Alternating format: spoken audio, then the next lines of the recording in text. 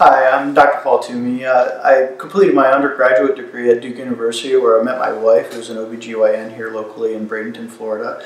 That's why I came down to Bradenton.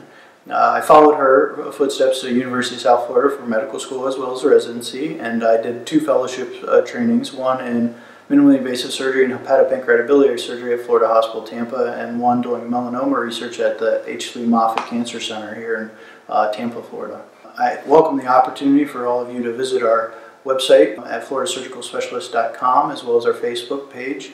We're creating a YouTube channel so that you can look at all the different various operations that we do. We do minimally invasive operations, single-site operations, doing gallbladder operations just through the belly button. We also do anti-reflux operations in implementing the LINX device, which is a novel magnetic ring that goes around the lower esophageal sphincter to causes the people do not have reflux.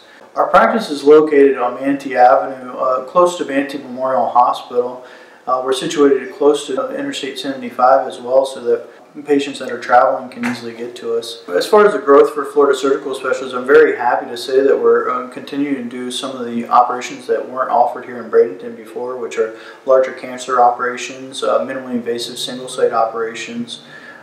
We've been lucky to add a new surgeon in the past few months, Dr. Adam Phillips, into our practice, and he is very adept at general surgery and adding all the unique portions of a minimally invasive foregut surgeon does.